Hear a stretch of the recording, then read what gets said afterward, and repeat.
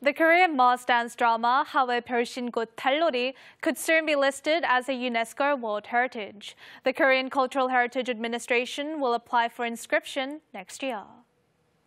The Cultural Heritage Administration will apply for the Korean traditional mask dance to be listed as a UNESCO Intangible Cultural Heritage next year.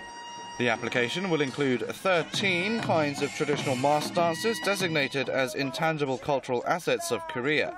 These include 하회별 신굿 달놀이, 통영 오광대, and 양주별 산대놀이, as well as 4 kinds of mask dances designated as local intangible cultural assets, such as 퇴계원 산대놀이.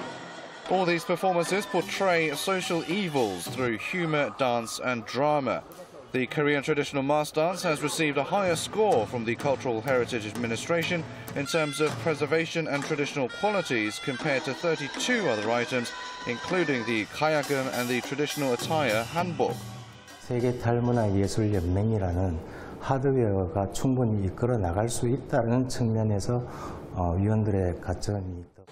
If the application is submitted in March next year, the final decision on the listing will be made in November 2022. If the 하회별 신굿 달놀이 dance is listed as a UNESCO Intangible Cultural Heritage, Andong City will become the first local government in Korea to have cultural heritage items listed in all 3 UNESCO categories. Counter to expectations, South and North Korea will not make a joint inscription bid this time, although the possibility of a last-minute agreement still remains.